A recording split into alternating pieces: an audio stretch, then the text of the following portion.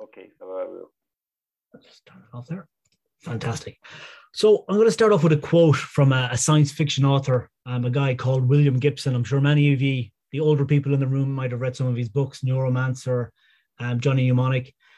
He's kind of seen as one of the main people that come up with the notion of cyberspace. If you watch The Matrix, a lot of his ideas and thoughts are in there as well. Very influential author, science fiction author. And he has a famous quote that says, "The future is already here. It's just not evenly distributed." And I've always found this quote really interesting. And there's kind of two meanings to it. The first meaning, when I was younger, I always interpreted it as being about entrepreneurial ability, how technology can change the world and how it's possible for us to invent the future. And then we just need to get more people to use it. So it's a lot about technology adoption and getting people to use things, and very much in that kind of startup kind of ecosystem. But as I've gotten older and as our society has changed as well, I've seen the other interpretations of this, and others have recognized this as well, that there's different meanings potentially here as well, that the future is here, but it's not evenly distributed. Not everyone has access to the future, or maybe somebody else is inventing the future, or maybe somebody else is defining what your future is, because it's not evenly distributed. Not everyone can get access to it. And I find that's a very interesting way of looking at this quote as well, that has a different meaning and has different types of challenges.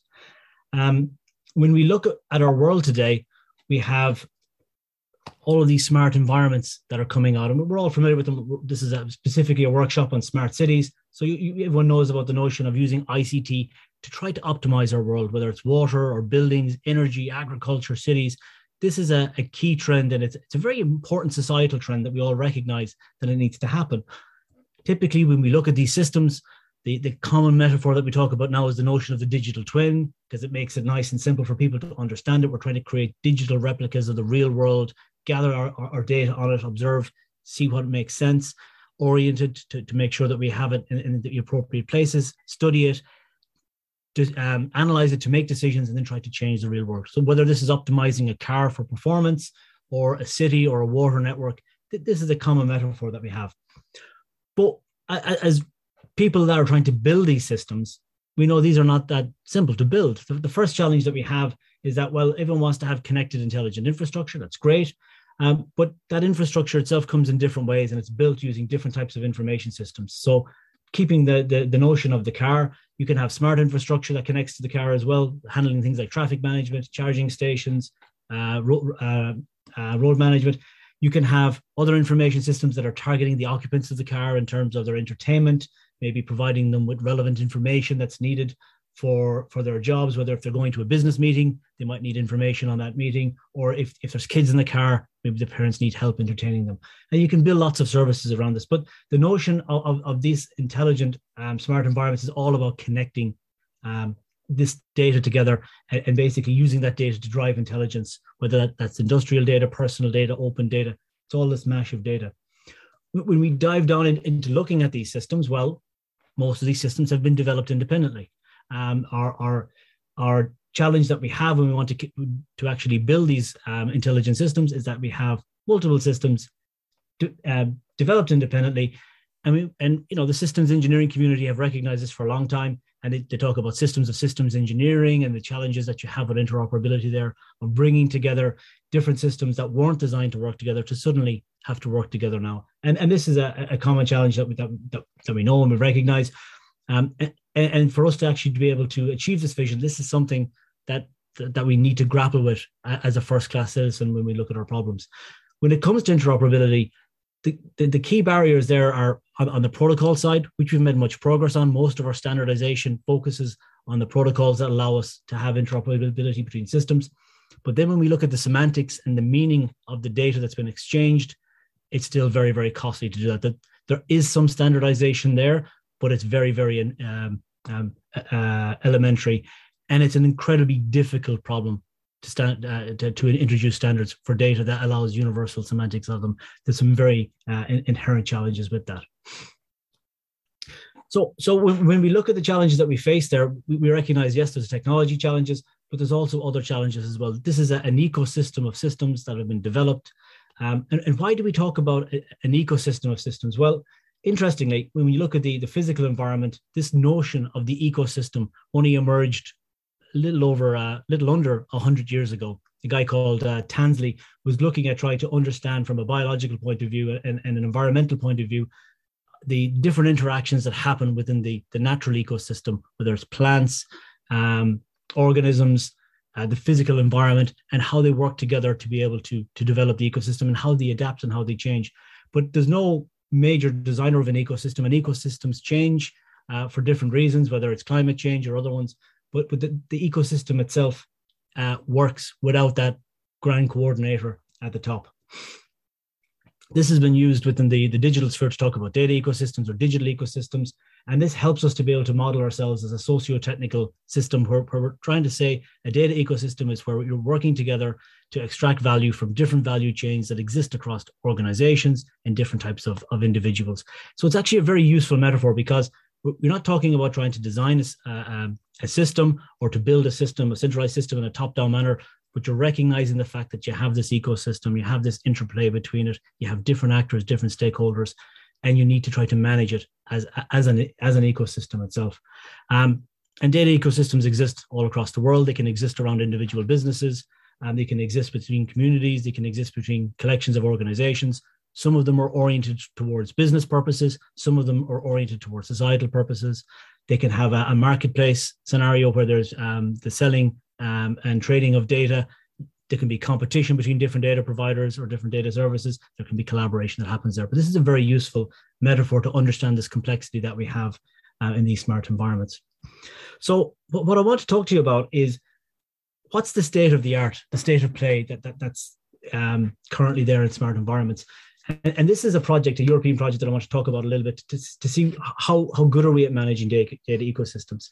It's called Transforming Transport. It was a 15 million euro project, had about 60 partners, and it basically looked at 22 different data ecosystems across Europe with multiple organizations that were working together to optimize different types of transport and logistics use cases. So everything from package delivery to airports, to freight ports, to seaports, to smart highways, to buses, trains, everything you can imagine in terms of different types of pilots, looking at that data ecosystem of different systems that existed around, and how could we enable data sharing between them? How could we connect them so that they could work in that system of systems type manner? This is a high level analysis that was done at the end to try to capture some of the learnings that came from transforming transport. I would say transforming transport is effectively the state of practice. It is as good as you can get today in industry for this type of work. And a very clear message that came out of it was the need and the cost that's required to actually initially set up these smart infrastructures and this the data sharing that's required between different ecosystems. Within ecosystems. So what we find here is that you start off with your raw data and you have to go through a various set of different steps to be able to extract the value from that, whether it's data cleaning, data preparation, before you can even get to your machine learning stages, before you can get to any kind of post-processing visualization, before you can extract any value or insights for your use cases. And what you see here is that at the start of this chain on the left, the effort that's required to invest is actually quite high, but the return on value is actually quite low. And the reason for this is that basically the cost of data management and sharing that data and making it interoperable and preparing it is incredibly high. And when you look at data analytics projects, machine learning projects, AI-based projects, anything from 40 to 80% of the cost is in data preparation in industry. And that's a significant challenge for a lot of organizations. So the barrier that they clearly identified and that we experienced here is that there needs to be significant investment in the infrastructure before you get to the point where you can start pulling out value from it. And from a business point of view, that can be quite challenging for a lot of different organizations. And just to point out, I would say Transforming Transport was a medium-sized project. So we had 164 terabytes of data that was shared across 160 different data sources. So it wasn't incredibly massive scale, but it was quite focused. And this challenge was quite prevalent, and it was repeated many, many times. The cost of investing in those early stages of the data analysis pipeline was a significant challenge.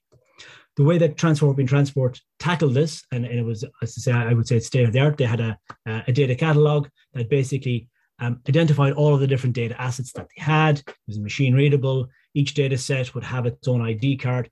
And they use this notion of a sieve to try to understand, well, we have all of this data.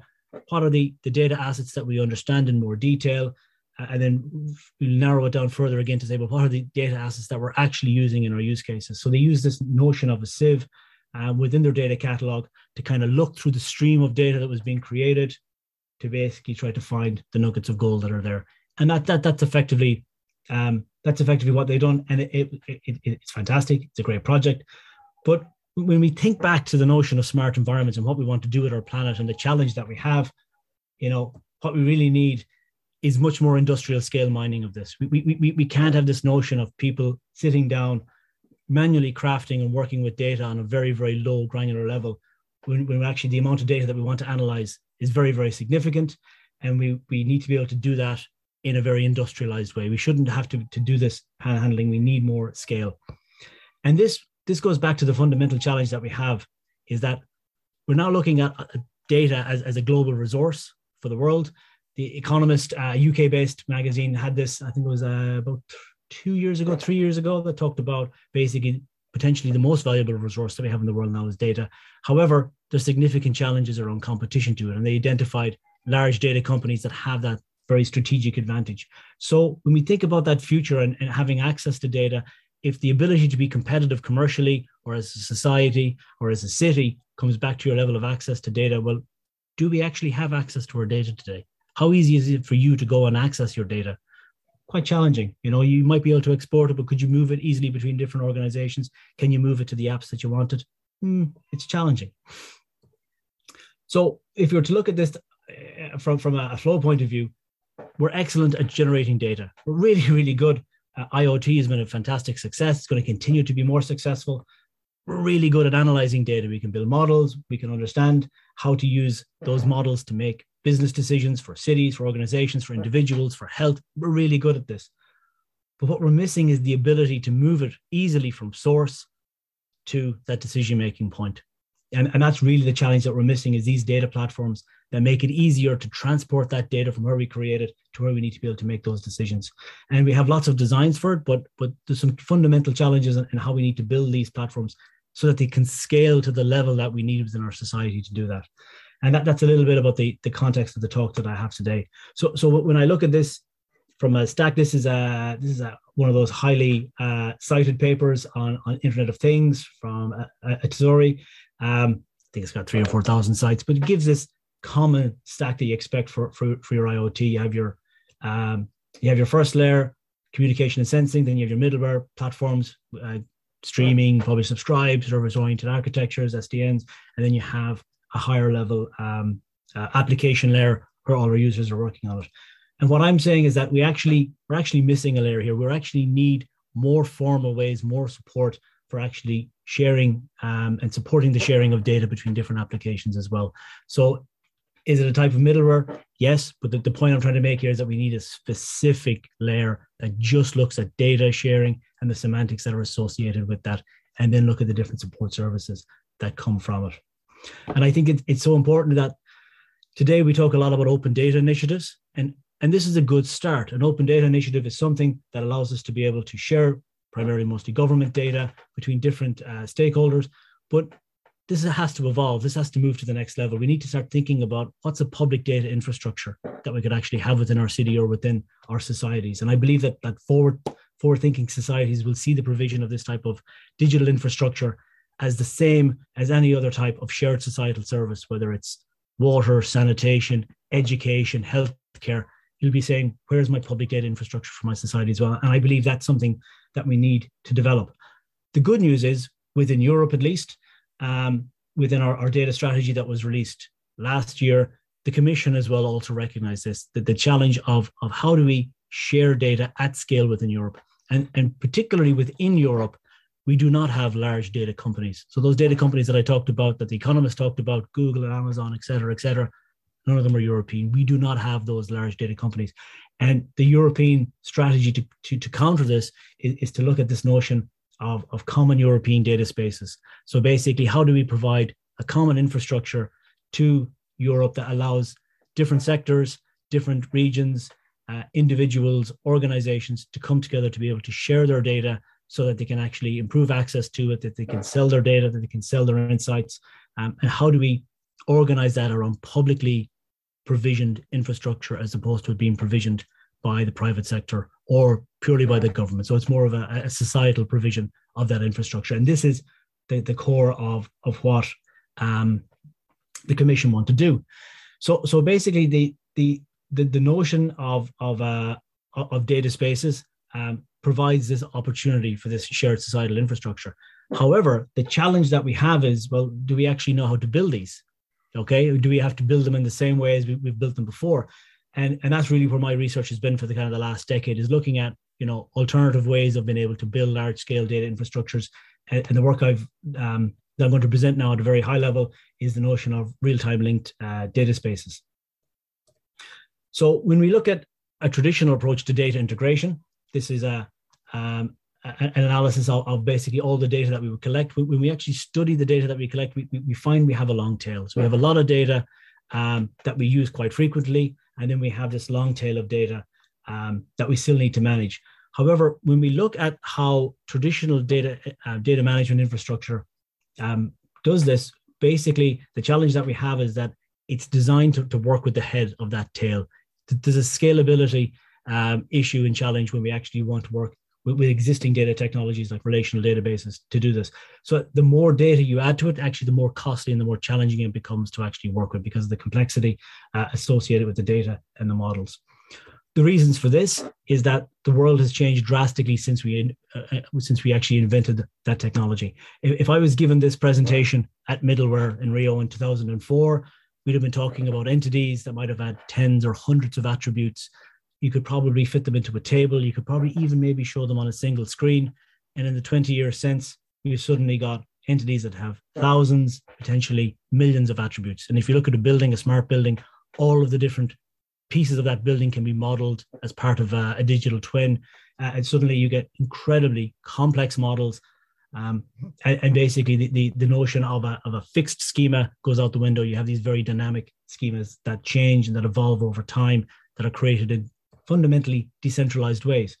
And the other significant challenge is that once you move the data model away from the view of an individual person, you have different perspectives. You have conflicting perspectives on the world, different conceptualizations of reality, different types of challenges, ambiguity, vagueness, inconsistency, but potentially all valid, because you can have different people view the world in different ways, but equally valid ways. This isn't necessarily a case of different truths or factfulness, but it's a notion of people can just conceptualize the world in equally valid ways from different perspectives, and that gets reflected in their data, and that creates this fundamental data management challenge that we have.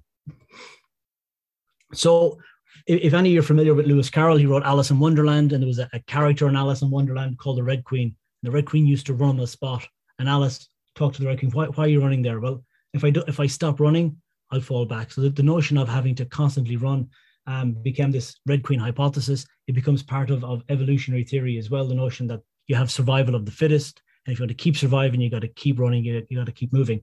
And from a data management point of view, this is what we've been doing. Okay, if you've been working in the data management space, we've been constantly trying to develop technologies that can cope with the data that's been created by society. And the reality is, we've actually never gotten to the point where we're actually able to manage effectively the data that's been created by our systems. We've just never been there. We're always losing this race. We're always trying to catch up to it. So what's the approach? How would data spaces or real-time linked data spaces change this? Well, the reality is that we've had these challenges before in the past. For anyone in the room that recognizes this page, if you were alive in 1995, this was the internet. This was Yahoo. If you wanted to go on the internet, you would go to this website. Probably half people in the room recognize this, the other half don't. But this was the internet 25 years ago. Effectively, you would go, you type in, you go and you'd basically have a directory of all the websites. There was 100,000 websites at the time.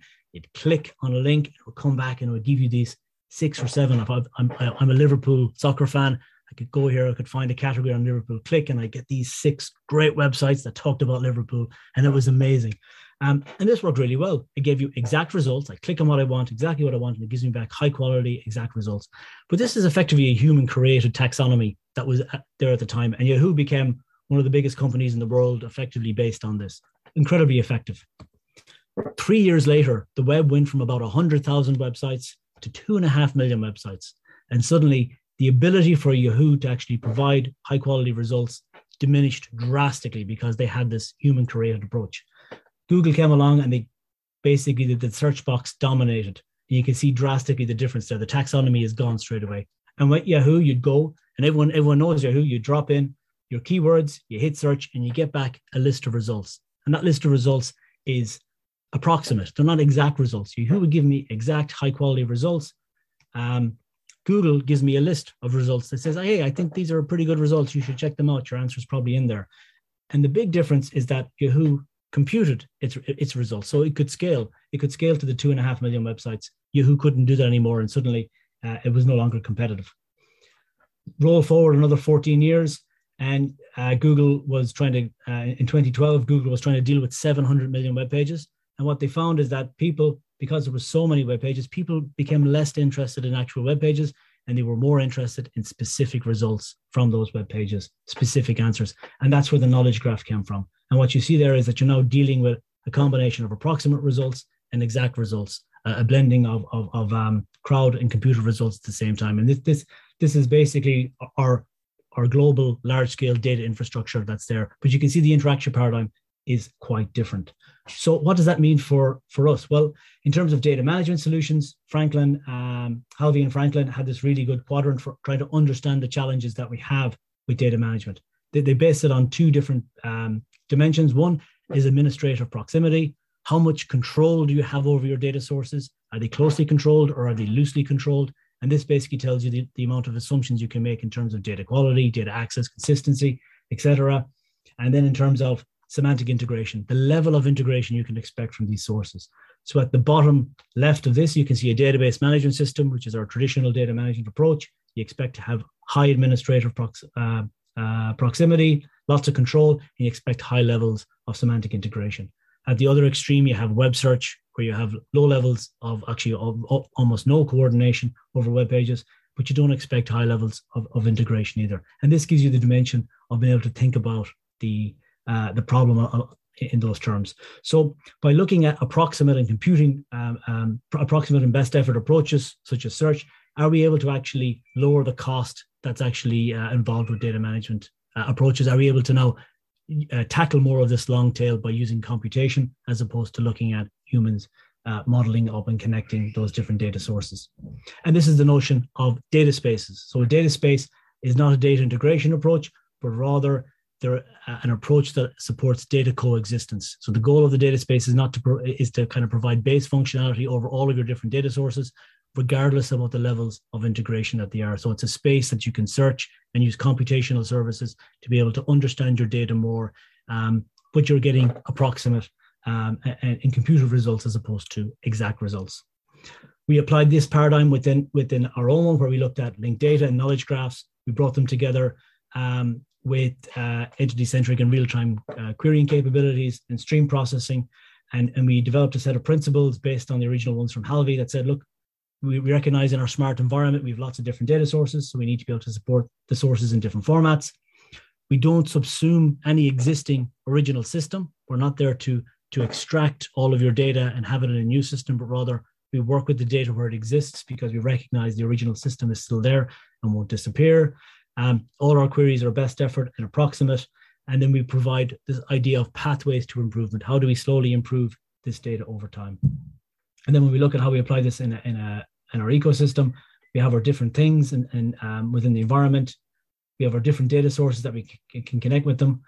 We basically model them all using knowledge graphs that give us this layer of managed entities, and then we can build our applications on top of that. So it's a very kind of simple layered approach. And the key challenge for us and the key research opportunities is in developing these support services that basically provide different types of support over this data space that we have. And this is really the challenge that we look at. How do we actually investigate techniques that enable us to be able to provide these approximate and best effort support services over this loosely integrated set or a loosely coordinated set of data sources. So what I'm going to talk about now is just one or two techniques that we have for that in the area of question and answering, and one for event processing, and then I'll finish up the talk. So the challenge that we have is when we look at semantics and data models are typically developed in the lab under very formal settings, very rigid settings. But the reality is when you go to the real world, everything is messy. Data quality goes out the window, and legacy data is the most joyous thing to work with. It really is very, very challenging, which makes it difficult to work over time. You have to recognize the fact that the real world is very messy. One key technique that we use is basically the distributional semantic hypothesis, which basically says that if you look at a particular given word in a piece of text, by looking at the words that are also in that piece of text, you can actually understand more about that word in terms of its relationships, and you can build an interpretation vector. So this is a very simple example of the distributional hypothesis developed by Firth in the 50s that basically looked at the occurrence of the term wife within an encyclopedia and build an interpretation vector to help us understand what are the different possible associated words, related words to that. What's really useful with the distributional model is that it's entirely computational based. So you can take a large text corpora, analyze that, build a vector space to understand these different terms and understand the weighting between those different terms, and then build different types of interpretation vectors using different analysis over this. So this one is ESA, explicit semantic analysis, and there's lots of different ways of building these interpretation vectors. What's nice with this is that this model actually gives us basically a way of trying to do semantic interpretation within our communication systems. And it's a real key tool to act as a broker between the different producers and consumers of information within the system. What would this look like? So if we wanted to perform a query on a data space, we might have a query provided by a user that asks who are the children of Marie Curie married to? And we look at the different representations that actually exist within our data space. We can see that in these three different graphs, that information is there, but it's represented in different ways. It's not integrated together. So what we can do is we can basically look at our large scale language corpus, analyze it to build our vector space, use that vector space then to actually index our database that we have our different graphs, we have our different graph models, and then we can actually perform a query and be able to answer it. So that's one very, very simple way of doing it. To give an idea of what that looks like for our previous example, we're using the distributional semantic model. Effectively, you could call it a digital language, a digital twin of language to bridge the semantic gap that exists between the query of the user and the actual representation of that information within the graph. So it becomes a matching process as we go through it, and we have various different techniques to do it. That's for question answering.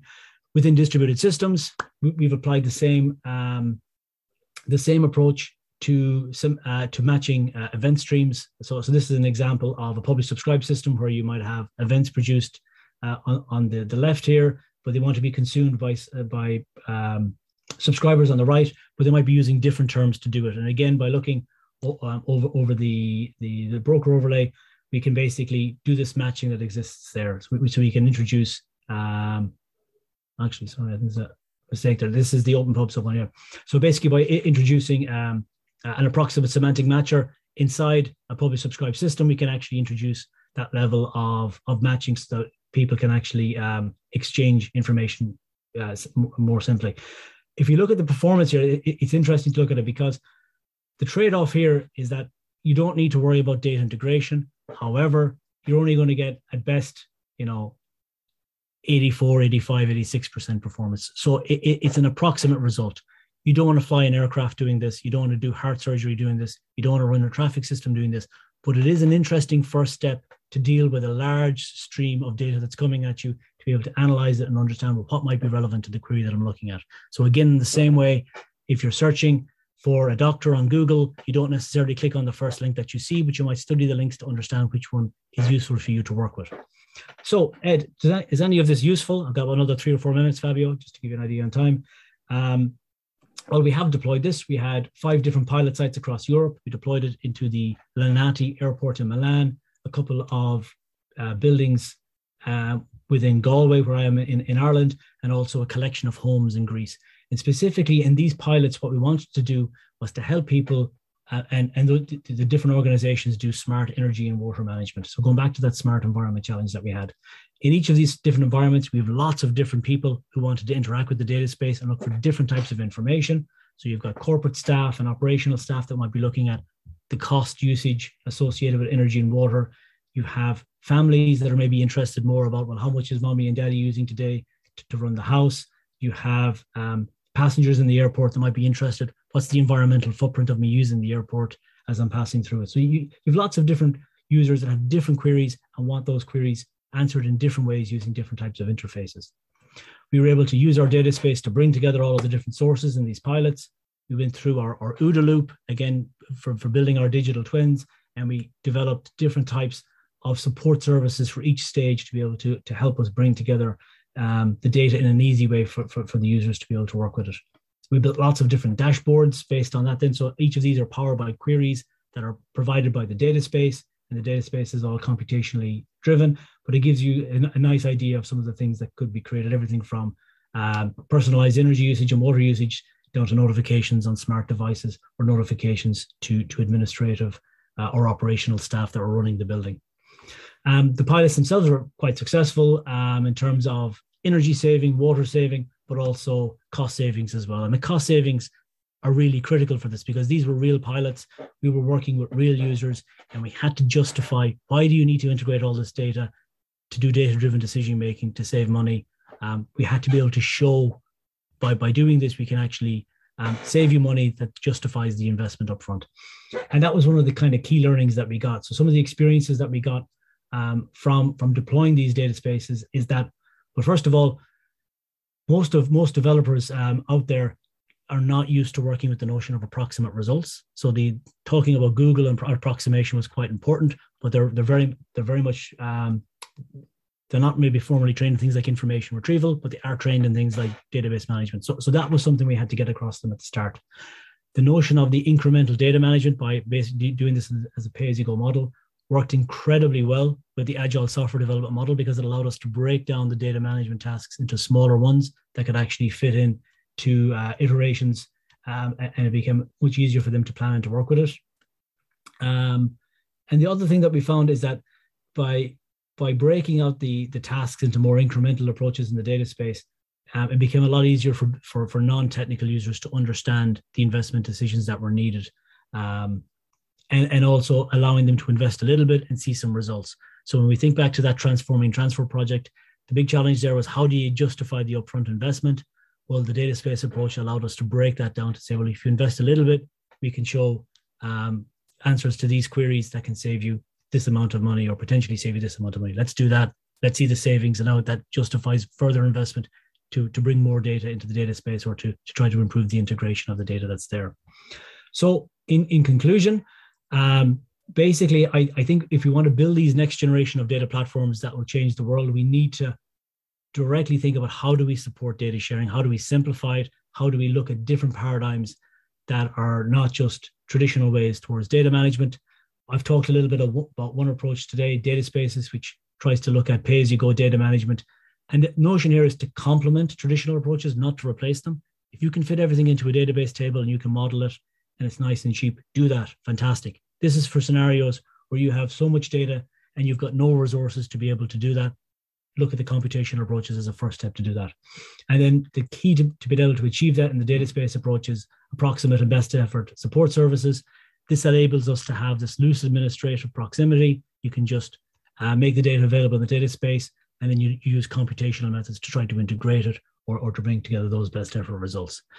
And that leaves us with my interpretation of Gibson's quote is that the future is already here, but it's really down to us to make sure that we evenly distribute it and that we build infrastructures for society that allows everyone to be able to access that data, to be able to use it, to reinvent their futures and to reinvent the future of our society.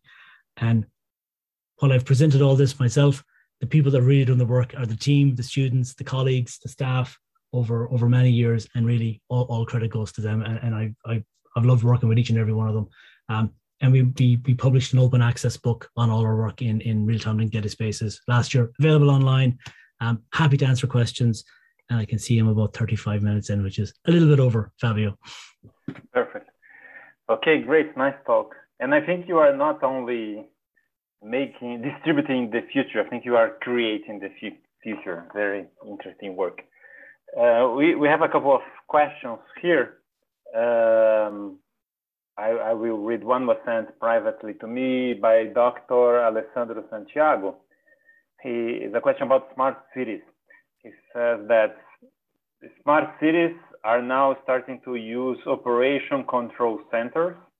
I know that actually Alessandro worked in a operation control center for the COVID crisis in São Paulo.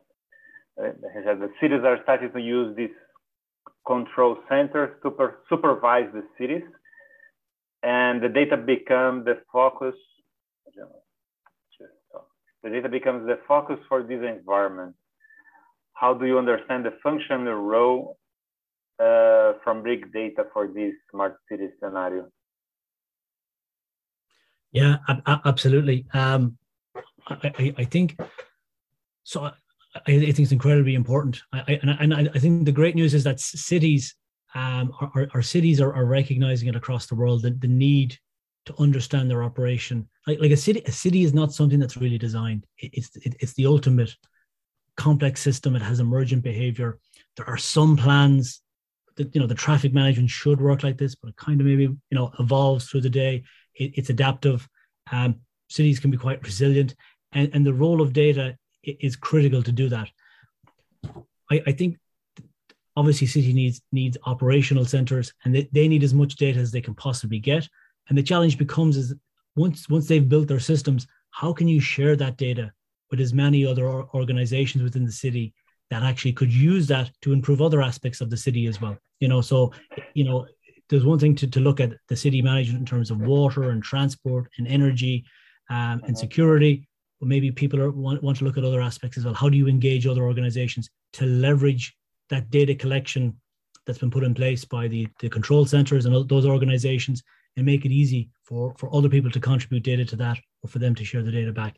And that's where I think that at the moment it's very operational, but I think this will be a societal service. Like, I really believe we will feel that the city government will invest in a digital infrastructure. That infrastructure will feed those operational centers, absolutely, but it will also feed community groups. It will feed, it could even support the social interactions of citizens. I think that's the sphere that we're going in now. Is how do we get everyone access to that level of data and that level of intelligence about their city, their environment, their house, their life, their health, their families' interactions, etc. So I think it's probably thinking 10 years down the line, but I think that's what we need to take that notion and move forward with it.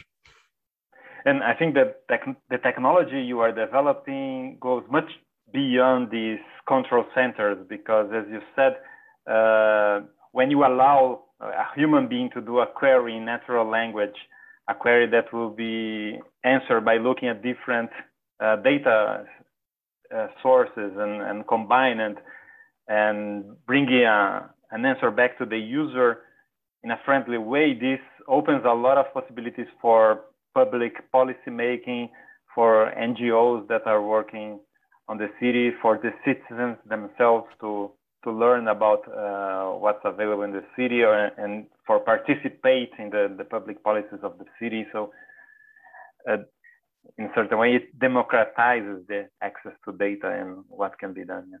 Absolutely. And just while you said that, Fabio, that question answering system was done by one of my old students, Andre Freitas, who is actually from Rio, now a professor in the University of Manchester. So a shout out to a brilliant Brazilian collaborator. Mm-hmm. Cool. So Professor Luis Bittencourt asked about digital twins. He said that digital twins alone are a challenge, but how do you see the challenges in coupling multiple digital twins? How to tune, tweak data exchange among digital twins? Yeah, absolutely. That's a really good question, because what you find is when you build a twin, depending on who's built the twin, they have this conceptualization problem that exists with all data, because that twin is potentially modeling, depends on what I was looking at, but it's potentially modeling one person's perspective of how that system works. So for something that's physical, I think twins, you can get more agreement on the physical thing. But if you start looking at a digital twin of a community, okay, so you have a community, You have the buildings, fine. You have the cars, fine. You have the roads, fine. What about the people and the interactions of the people? For example, now with COVID, most of these models are in fact digital twins, poor digital twins they're effectively multi-agent systems to try to predict interactions between people to see how the disease will spread. But it's effectively a digital twin. So the big challenge with the twins is, again, the data integration challenge, because each of them are designed potentially independently. So how do you make it easier to share that data? I don't actually have good answers to that, but I think the fundamental problems are going back to the data management challenges that exist with them and the need for more shared conceptualizations between people when they're building them. Okay, and then we have our last question by Zake Domit.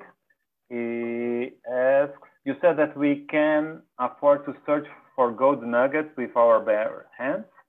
We cannot. We need an industrial approach as data sets start to get massive.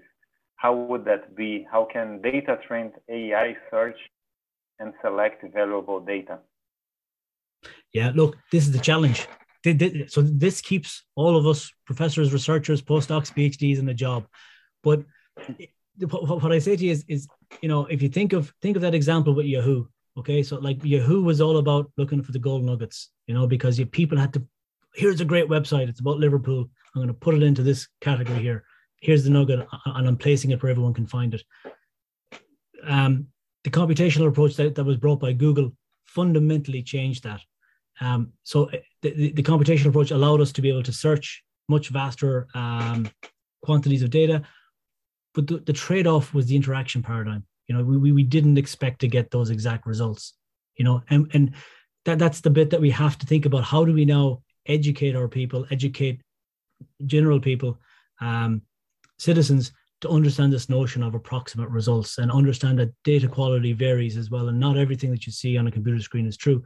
Like this is, and it also goes back to not only general people, but engineers, system architects to start looking at approximate and best effort approaches to do it, because that allows us, by having that trade-off, it allows us to be able to use a lot more of these computational methods in addition to the traditional methods that we have. Okay, Joe, so just to finalize, I won't say anything else, just read what Professor Virata wrote. He wrote, "Thank you, Ed, for this very nice and inspiring lecture." So thank you very much. I appreciate that. Really wonderful. So hopefully next time you'll be able to join us in Brazil in person. Absolutely. I really look forward to that. And thank you all for your time. I'm happy to have any chats, happy to have collaborators from Brazil come visit, work on stuff, because there's a lot to be done. Absolutely. Okay. Thank you.